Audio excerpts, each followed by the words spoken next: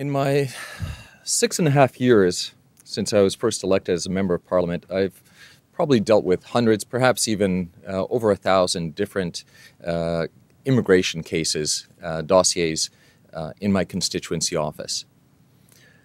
And perhaps the most difficult one in terms of just human empathy is the case of the Tabaj family. The minister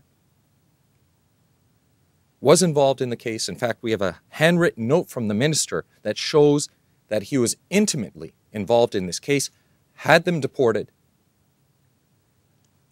We have the PRA decision. The decision was to bring them back. Normally that would take weeks.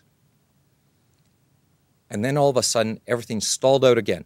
Please, ministers, see it in your heart. Minister Kenney, see it in your heart. Err on the side of caution. You do not want this family's blood on your hands. Err on the side of caution. There seems to be enough evidence that this family is facing lethal risk. Please allow the decision that the department made back in June to bring the family back. Please allow this family back to Canada before something absolutely tragic occurs. Thank you.